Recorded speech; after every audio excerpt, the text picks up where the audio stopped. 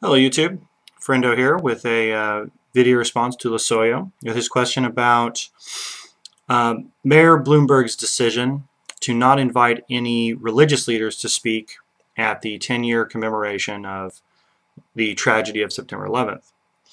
Now I've read through the press release, and his decision for not inviting religious leaders is something I can understand.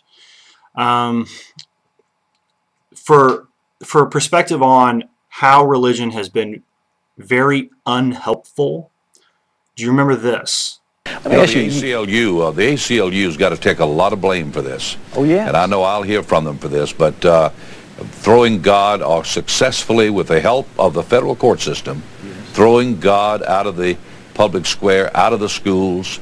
The abortionists have got to bear some burden for this, because God will not be mocked, and when we destroy 40 million little innocent babies, we make God mad. I really believe that the pagans and the abortionists and the feminists and the gays and the lesbians who are actively trying to make that an alternative lifestyle, the ACLU, People for the American Way, all of them who tried to secularize America, I point the finger in their face and say, you helped this happen.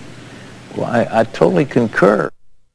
And I should also point out the extreme negativity that followed the announcement that there was going to be a mosque built near Ground Zero.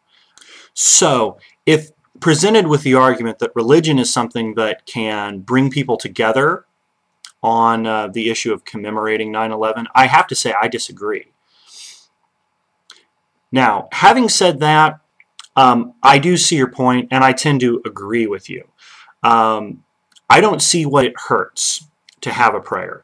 I do understand the issue of separation of church and state, but we also have the issue of freedom of expression, freedom of speech, assembly, and freedom to practice religion.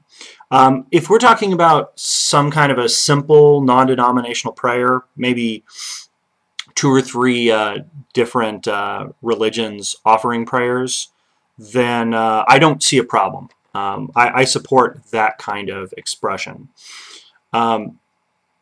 I have an article here on uscatholic.org that I'll link below. They point out that as 9/11 is falling on a Sunday, there are actually going to be plenty of religious services to attend.